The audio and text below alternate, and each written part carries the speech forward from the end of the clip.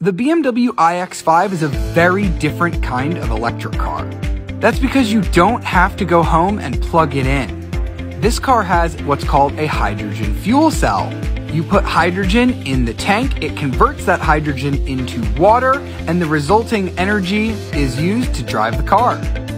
BMW has added some special touches like these really cool blue accent wheels and this really unique blue livery.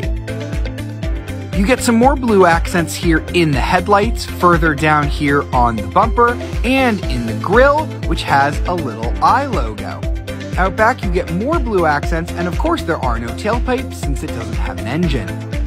Inside, the interior looks pretty similar to a normal BMW X5, but you do get some blue accents. You've got the word hydrogen fuel cell written over there, you've got hydrogen fuel cell written here, and some more blue accents right here, and blue seat belts.